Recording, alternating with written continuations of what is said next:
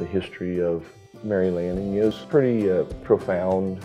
The Lannings, who lived right down just a block over, were a fairly wealthy couple here in town, and they had one daughter. Her name was Mary.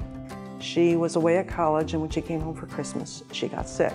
They were unable to cure her. She was the only daughter, so Mr. and Mrs. Lanning wanted to do something to memorialize her. And because she had wanted to be a social worker, her parents chose to develop the hospital and the School of Nursing. But they also wanted to be sure that that didn't happen for any other people in the community.